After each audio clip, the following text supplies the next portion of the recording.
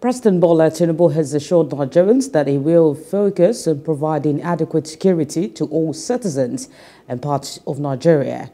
President Tinubu made this declaration while speaking at the graduation of Course 45 of the Armed Forces Command and Staff College, Jaji, Kaduna State.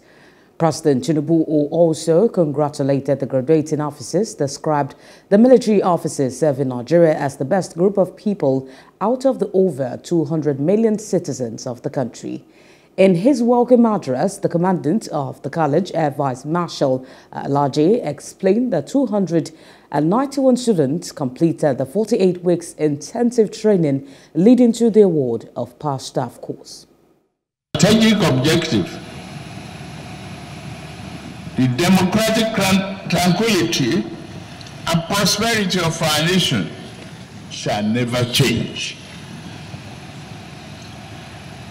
As Commander-in-Chief, I have given myself the following charge: to deploy the entire machinery of state power to ensure security of our people and property in a just and democratic society. Hello, hope you enjoyed the news. Please do subscribe to our YouTube channel and don't forget to hit the notification button so you get notified about fresh news updates.